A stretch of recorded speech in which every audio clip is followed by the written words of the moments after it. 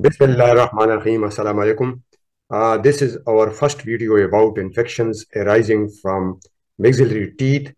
In this video, we will explain infraorbital space, that is canine space infection, and buccal space infection. This is a flow chart showing the potential pathways of extension of deep fascial space infections of the head and neck.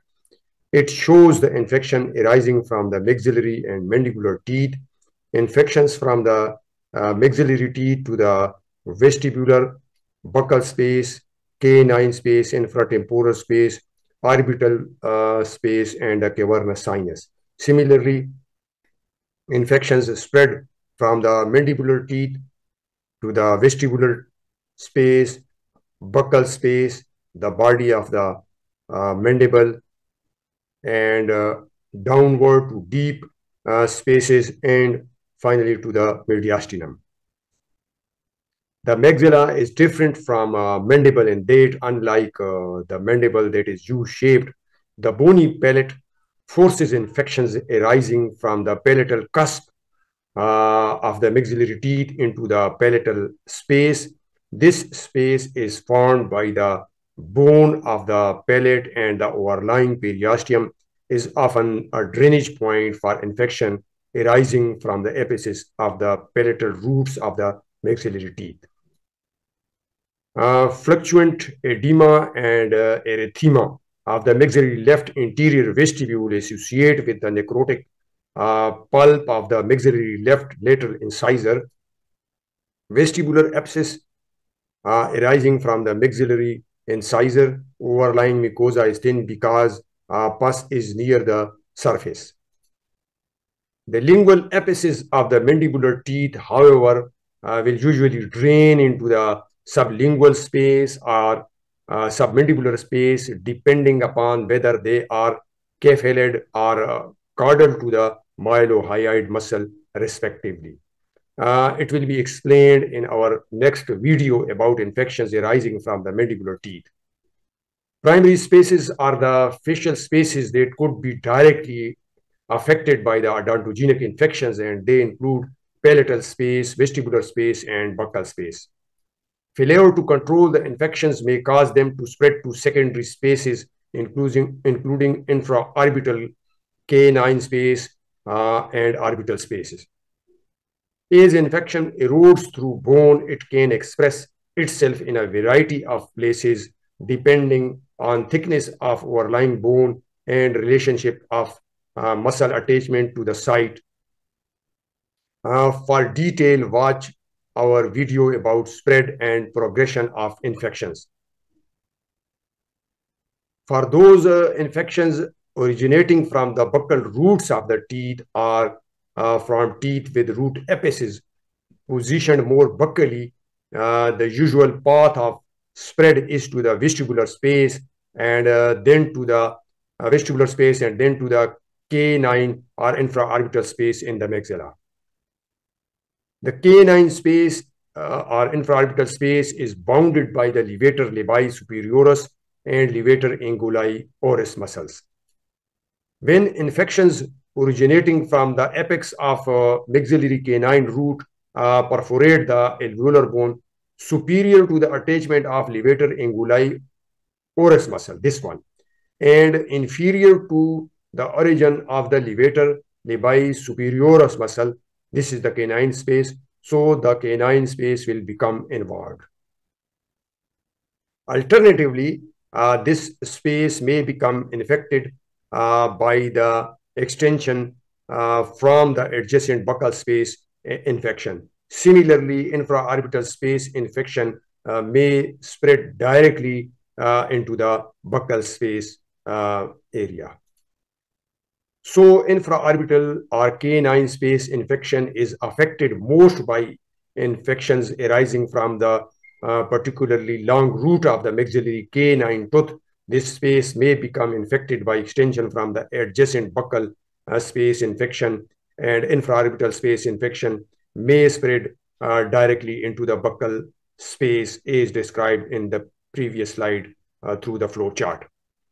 The space inferior to the canine space, that is caudal to the levator anguli oris muscle is the vestibule.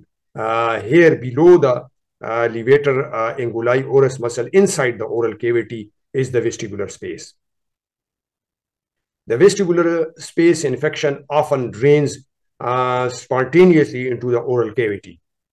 On the other hand, an abscess of the infraorbital space will often drain at points near the medial or lateral canthi of the eye, because these lie medial and lateral to the attachment of the levator labii superioris, that is attached to the infraorbital rim and represents the paths of least resistance in this region. That is the lateral and that is the medial. These are the least path of resistance in this region.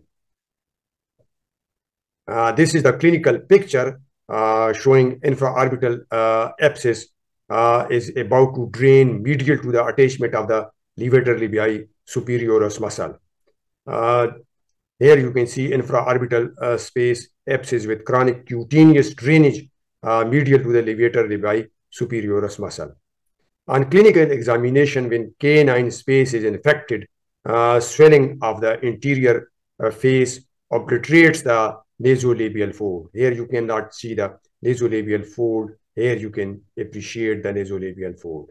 So this is the diagnostic of the canine space or infraorbital space infection. Infections may follow the extension of the buccal pad into the infraorbital space, the periorbital space, infratemporal space, and the superficial periorbital and the superficial temporal space. Now, the buccal space is bounded superficially by the overlying skin and subcutaneous tissue and deeply by the buccinator muscle. The maxillary molars are most commonly associated with the buccal space infection. As we explained in our previous video about the spread and progression of infection, that infections arising from buccal root apices of molars perforate the alveolar bone immediately inferior to the attachment of the buccinator muscle on the alveolar process. It leads to the vestibular infection. Whereas infection arising from the buccal root apices of the molar perforate the alveolar bone immediately superior to the attachment of the buccinator muscle on the alveolar process, then the buccal space is involved. Here you can see a buccal space and a clinical picture. Buccal space, as we said, lies between the buccinator muscle and the overlying skin and superficial fascia. And this space may become involved via maxillary or mandibular teeth. The typical buccal space infection extended from the level of the zygomatic arch. Here, this is the level of the zygomatic arch to the inferior border of the mandible, and from the oral commissure to the interior border of the masseter muscle.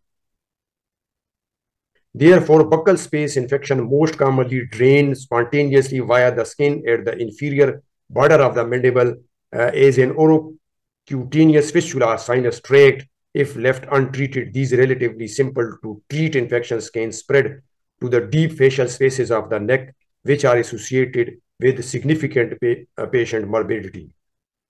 Involvement of the buccal space usually results in swelling below the zygomatic arch and above the inferior border of the mandible. Therefore, if there is no extension of the adjacent spaces, that is the superficial temporal space or to the submandibular space, then the inferior border of the mandible remain palpable clinically in isolated buccal space infection. However, if the submandibular space is involved, then the lower border of the mandible is not palpable. So when the isolated buccal space infection is involved, then clinically you can palpate the lower border of the mandible. However, when spaces above the zygomatic arch is involved, temporal space infection Clinically, there may be skin irregularities over the zygomatic arch because the facial layers superficial to the arch are tightly bound. So the swelling above and below the zygomatic arch can cause the relatively hourglass or dimpled appearance over the zygomatic arch. Thank you. Wish you best of luck.